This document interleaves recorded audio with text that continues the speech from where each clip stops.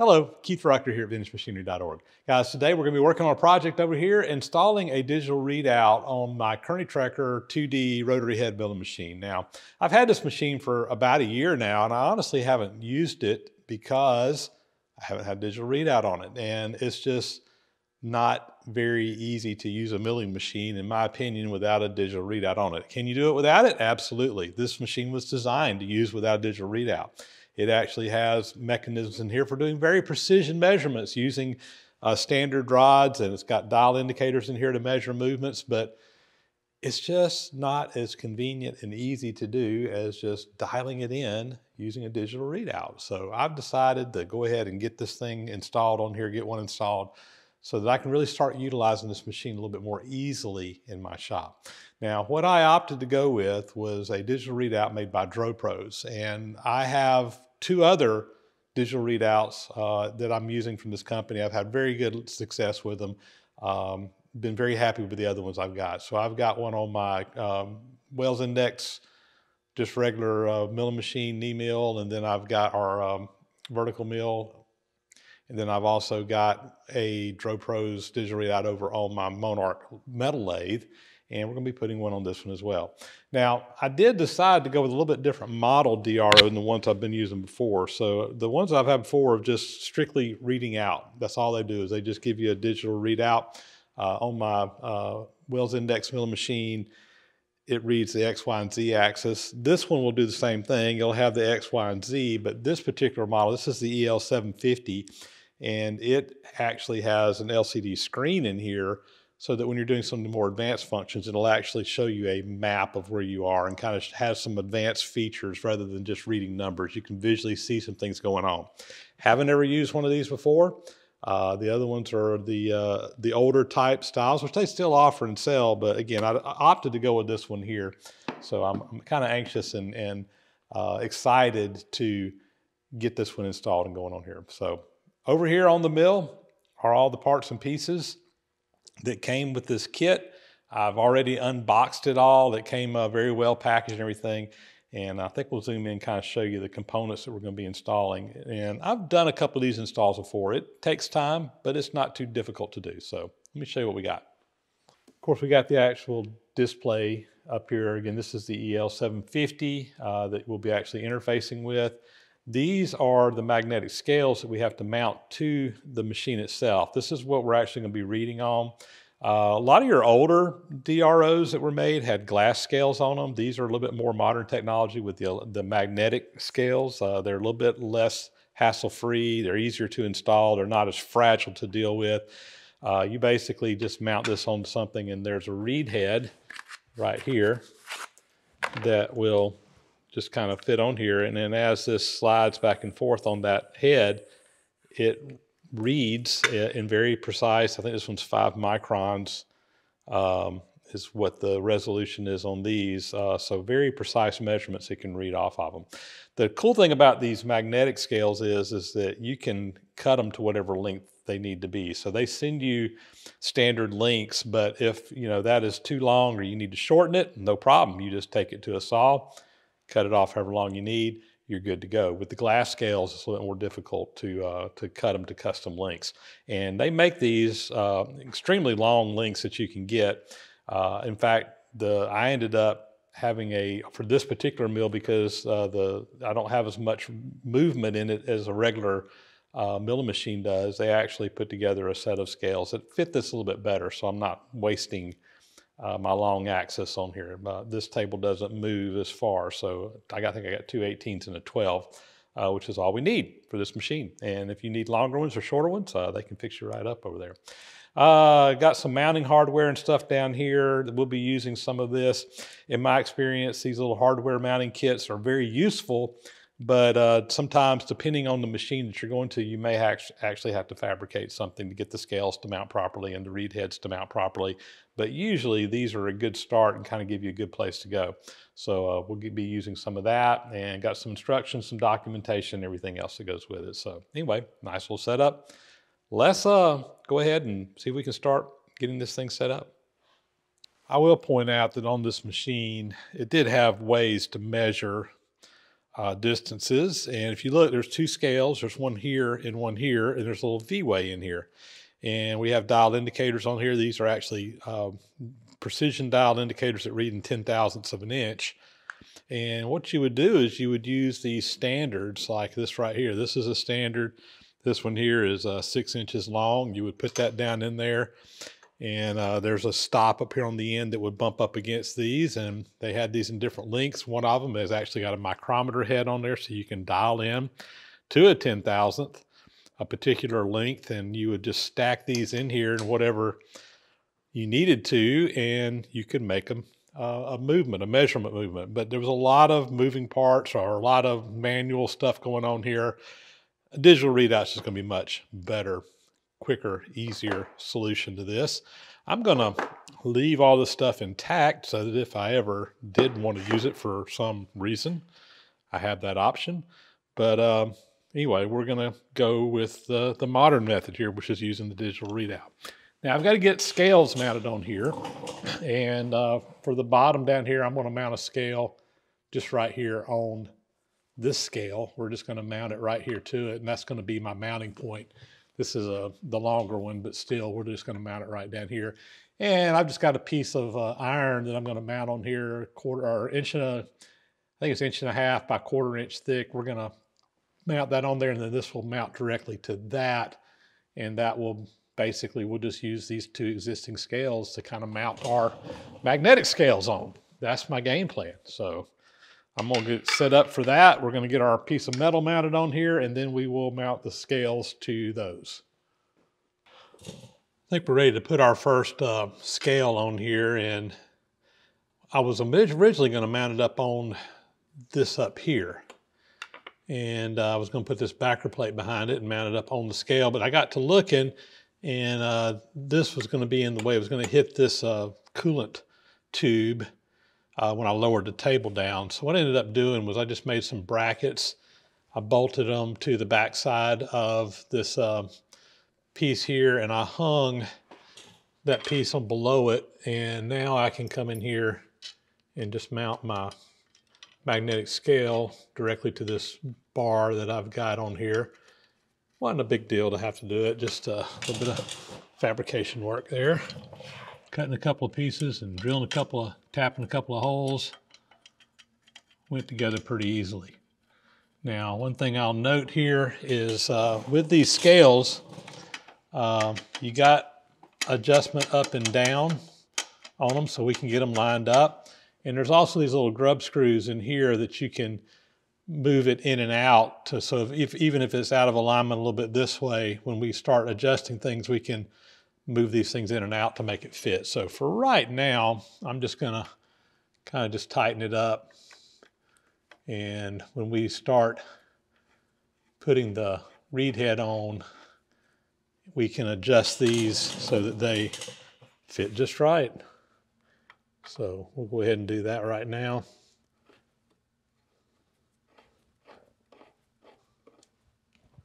There we go.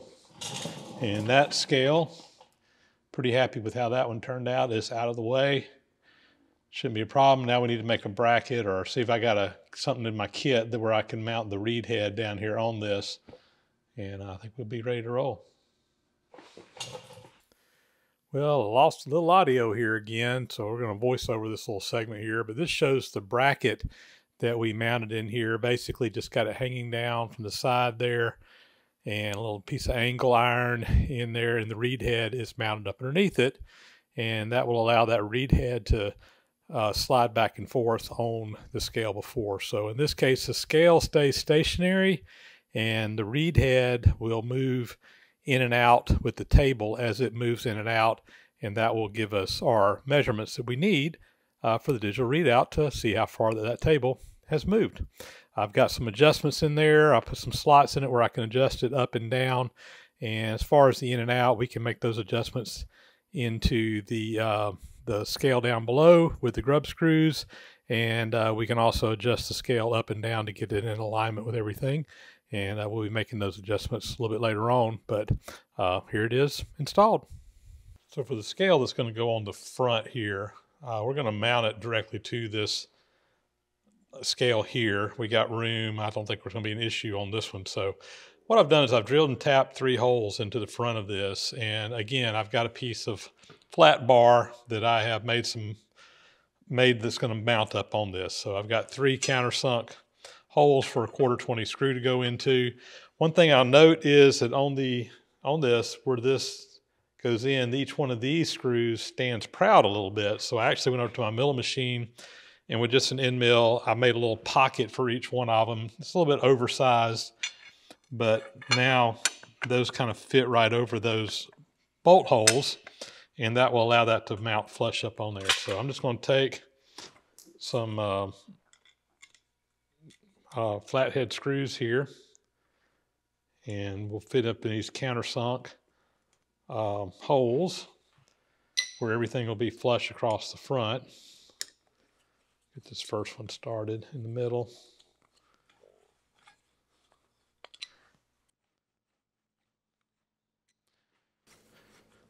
All right, so now I've got my bar to mount this on mounted on here. Go ahead and tighten all 3 of these up real good. And I've also got this drilled and tapped with the holes that mount the screw to it. Or the scale to it. Let me get that. We'll get the scale mounted. Now, one thing I'm going to pay attention to here is I want the reed head to mount on here where the cable is coming off to the left. If you look at these got these little marks on here. There's only on one side. And if you look on the scale, you've also got marks right there. These have to be oriented in the right place. So the scale needs to go on with those going up right there. If it was upside down, I would just flip the scale over, but they only work in one direction. So we will come in here and put these screws in.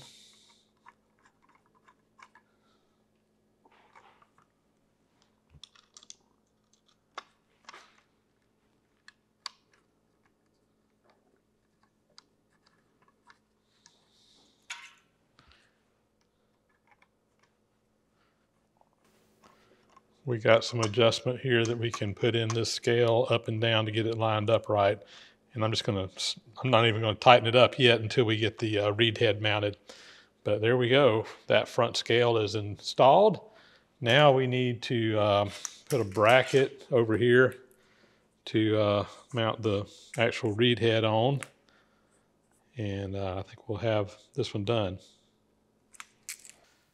So I'm about ready to mount the scale here. What we've done is this angle bracket was part of the kit. I did cut off part of it because it actually was for something else, but it had the holes mounted in it for mounting a scale. And we've got this on here. I got the slots where I can adjust it up and down. And I just made a little block to go in here behind that to go over to the machine, a little offset. And we drilled and tapped a couple of holes in there to mount this on. So let's see how this goes. We will get our first hole kind of started here, and I'll kind of get this lined up roughly.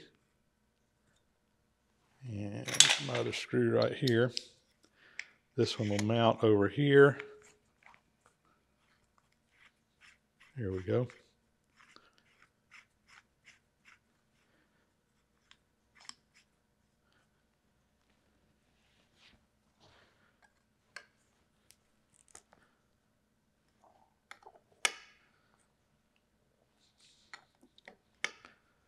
And I think that'll do it. We will run that down and back just to make sure that everything's lined up right. It needs to, it's a little bit crooked. Look at that now.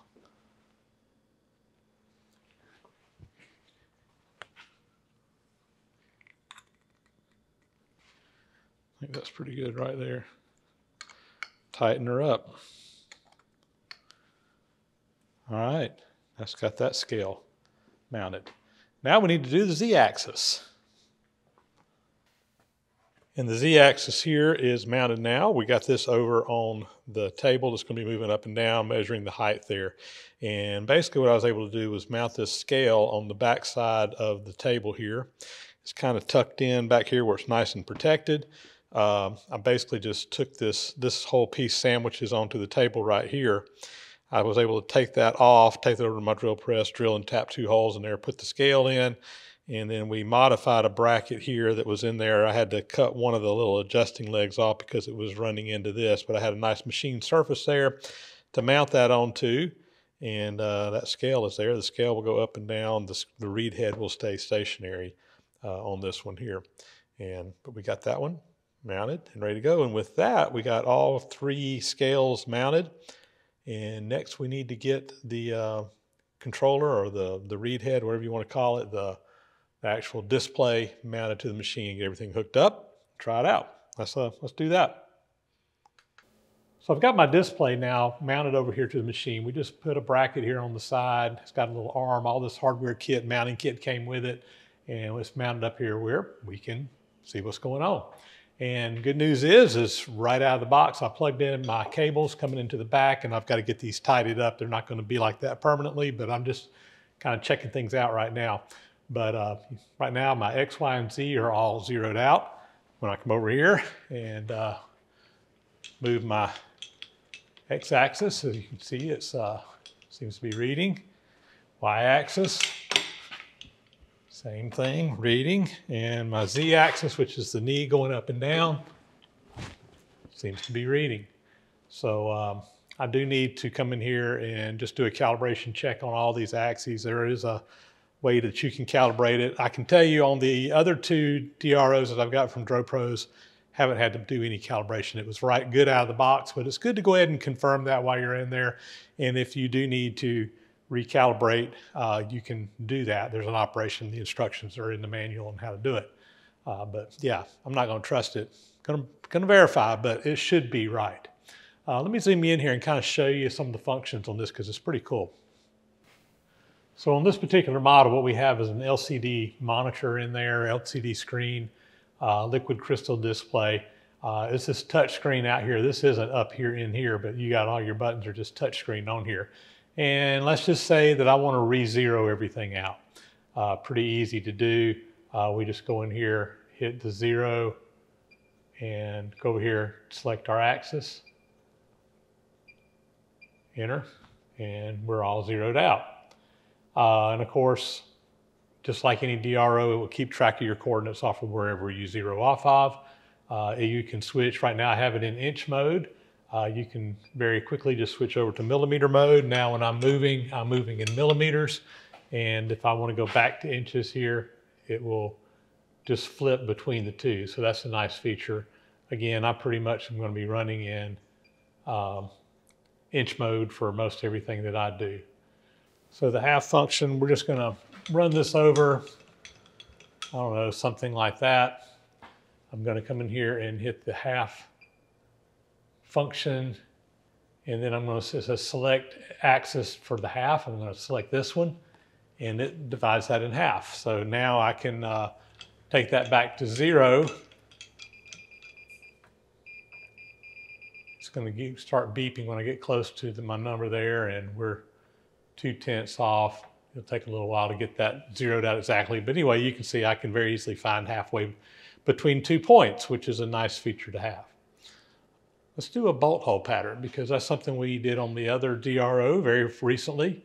I'm going to go into the function mode, and it's got all kinds of functions in here: bolt hole, line hole, grid, frame, arc contouring, R function, pocket. There's instructions on how to do all these different things. I'm not going to go over all of them, but you know, the line hole, I think, is if you want to drill holes along a line, it'll help you calculate your spacings and find that out. A grid is if you want to lay out a grid. Like a 2-inch by 2-inch grid. You can even put it on an angle or whatever, and it will drive you to all those points. Not sure what frame is. Arc contouring. Arc contouring is if you want to kind of like on CNC machine where you're doing an arc, it will actually give you XY coordinates to inch around and actually put an arc in there. I have used that function on my other DRO a time or two. It doesn't give you a perfectly smooth arc, but you can get pretty good with that. It's actually neat. So anyway, we're going to go into the bolt hole function. So I'm going to hit enter, or there we go. Hit that button. First thing it's going to do is tell you where you want your 0 to be. So you can put in if you want to offset. I'm just going to say we're on the 0, 0 that we want to go. We're going to put in our circle radius. I'm just going to put in 3 inches. Starting angle, this is if you want to change the angle of where that starts. I'm just going to go with a 0 degrees. Number of holes, I'm just going to say 8 holes. I'm going to say enter. If you want to do the depth based on your z-axis, you can put all that in there too. We're just going to jump right in here though. What's nice is you look here, it will actually give you a visual representation of your bolt hole circle, whereas before you just had coordinates to drive to. It says we need to go over 3 inches to go to the first coordinate. So I'm just going to start wheeling my milling machine over. And if you look, it's telling me, number one, I'm going in the wrong direction. I think I got my axis backwards. I need to change that, but no big deal. We're going to go over. You can see where the red dot is. And you can see where you're at in relationship. And when you get close, you can look up there. We just want to go to 0, 0. So we're just going to take that down to 0.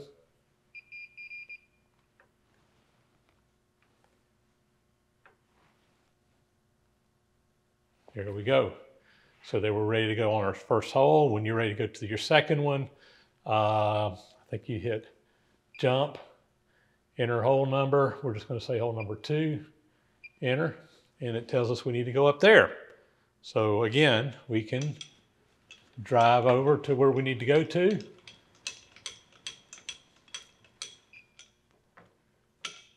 I'm just going to go right there for right now.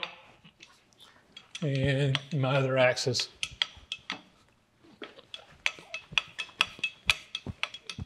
Get the point. We can just drive to all those points. So really nice to have that visual representation of where you're at and where you're going to. Really good to have. So there you go. That's just a real quick, basic introduction to this. I'm going to get out of the bolt hole and just take me back to a regular grid, our regular numbers here. But the nice thing is when you get into some of the advanced features, again, it'll show you a map of where you're at and where you're going, so you can more easily see where you're at. So anyway, this is the E750, I think. Here we go, the EL-750. Pretty happy with it so far.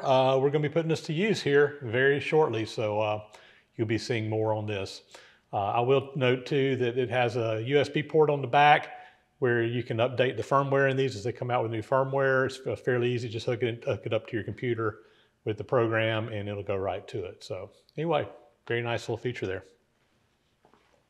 Well, there we go, a quick installation video on putting this new DroPros EL-750 digital readout over here on my milling machine. Like I said, this is the third one of these I've got in my shop. This is the first time I've used the EL-750. Very excited about it and ready to get in here. I do still have, like I said, I need to get these cables mounted up over here and kind of out of the way where they're not all over the floor and just hanging here, but I'll work on that off screen. You guys probably don't want to watch me doing that anyway, and I don't have time to do it right this minute before I get this video out. I also need to get power cord, and I'm going to probably mount an electrical box here on the back of the machine where I can just plug that into, and also have power on the machine. It's just going to basically be an extension cord, but I'll put a box on here that will run to that so that we have a place to plug it in, as well as anything else we need to plug in over here. But with that, guys, there you go. That's you can kind of, I didn't go in every little detail and making all the machining work and the cutting and everything, but you can kind of see how I did my mounts for my hardware. Sometimes you have to be creative with these things. I will say that for just a regular, like a Bridgeport knee mill, the kit that comes with the set is pretty much set where you can put that on most knee mills. This milling machine is a very different setup. So I had to do some custom brackets and stuff and custom mounting to make this thing work on this machine. Like I said, the little kits for the mounts were not really designed for this, but the cool thing about having a machine shop is that it's pretty easy to make that stuff, and that's just what we did. I've got a couple other machines that I would eventually like to get digital readouts on. I would like to get one on my horizontal boring mill. That was going to take some pretty long scales because it's a pretty big machine. And would even like to get one on my surface grinder back there as well, so I can keep track of the height of my cutter and so forth, of the grinder stone. They've got some of these models that are machine specific for surface grinders as well as lathes, which I've got one on my Monarch 16-inch lathe right now. And who knows, we may put one on the big 21-inch Monarch at some point as well. This DroPros is not a sponsor in this video. They're not a sponsor of this channel, guys. I bought this kit 100% totally with my money.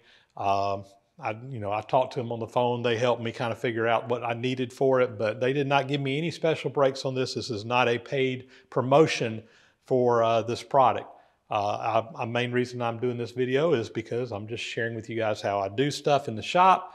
But I have been a happy customer with the other DroPros units that I have in my shop, and I honestly don't have a problem recommending them because, like I said, I've had really good luck with it. But I'm not making any money off of these videos, at least not from DroPros or anything like that. It is not a sponsored video. Just want to make that clear. And with that, we're going to sign off, guys. As always, thanks so much for watching. Please do subscribe to the channel if you haven't already. Those thumbs up and comments are greatly appreciated. Hit that bell icon up there to get notifications when new videos are posted. And guys, as always, big huge thank you to the supporters of the site, support through Patreon, PayPal, etc. That's how I get my funding to kind of keep things going around here, is through your support, through watching these videos, as well as through the contributions through Patreon and PayPal. Thank you so much for you guys that do that. And with that, we're going to sign off. As always, thanks for watching.